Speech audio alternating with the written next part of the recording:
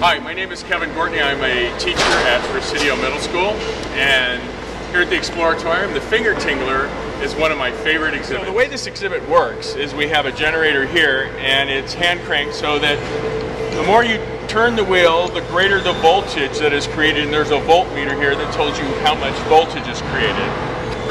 There's also a current meter, but you'll notice that the current meter is not reading any current because there's no connection from the two.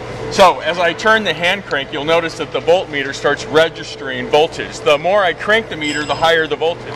This exhibit is called the FingerTingler because when I complete the circuit by putting my two fingers there, the current meter goes up, but I also feel a tingling sensation in my fingers, and that's the electric current running through my finger. I can increase the conductivity of my fingers by actually licking them, and the tingling sensation greatly increases. And that's why this is such a popular activity for middle school students.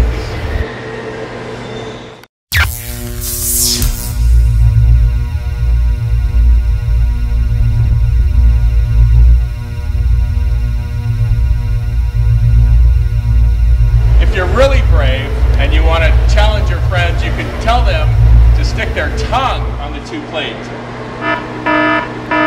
like that and see how much tingling they can handle.